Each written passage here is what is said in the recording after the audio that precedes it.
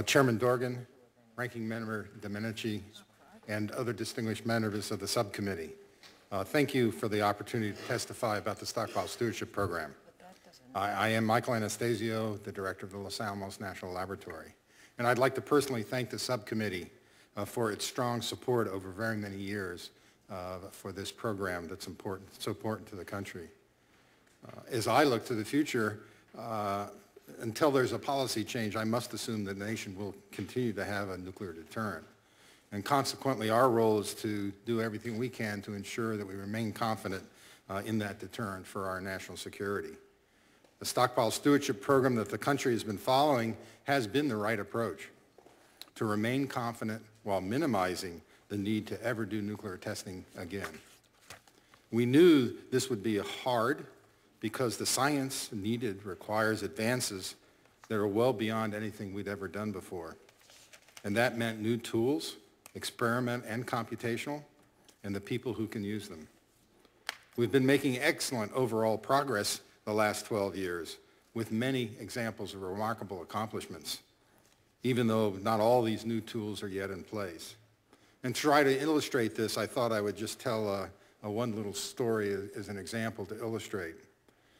And imagine you're trying to understand what's going on inside a nuclear or a mock nuclear weapon. And you need to take a three-dimensional movie picture using X-rays.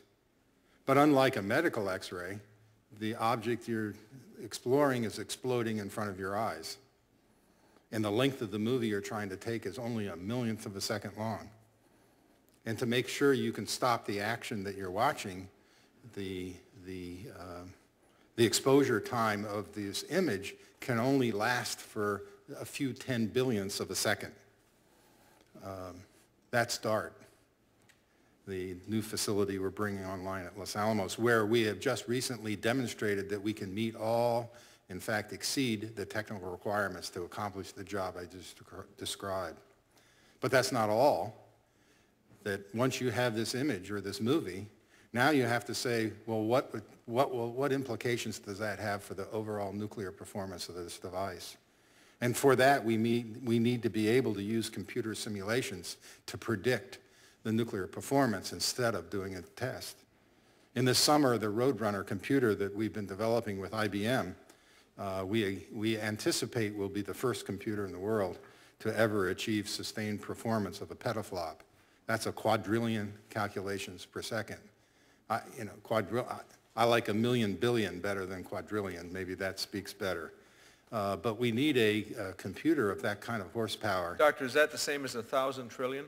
That is 1,000 trillion, yes, sir. Good for you. That's much simpler. Okay, thank you.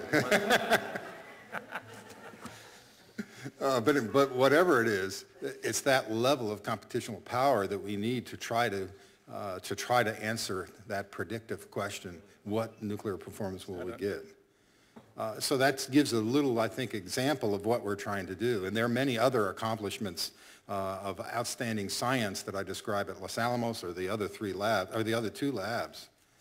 I think just as a momentary sidelight, I think it's also important to understand that it's this very same science, the tools and the people, that's being used to meet other national challenges, from countering proliferation and terrorism to global climate modeling and alternate energy sources. The Stockpile Stewardship Program is the program that's putting that science in place. And if I think about the progress we've made, I think the most important thing of progress in stockpile stewardship is that we now understand the status of the current stockpile and the technical issues that control performance better than we ever have. And that's reflected in the annual assessment letters that each of the three laboratory directors and our predecessors have sent in over the last 12 years. So with all of this, I have confidence in the stockpile today. But I am concerned about the risks to success for the future. And let me describe two areas of risk. First, the risk to the long-term vitality of science at Los Alamos to support our broad national security missions. The confluence of an aging infrastructure, demanding increasing standards for safety, security, and the environment, a recent focus on near-term deliverables, and declining operating budgets are squeezing out science at the laboratory. My second long-term concern, these changes will increase performance uncertainties and pose increasing risk in a low-margin legacy Cold War weapons stockpile.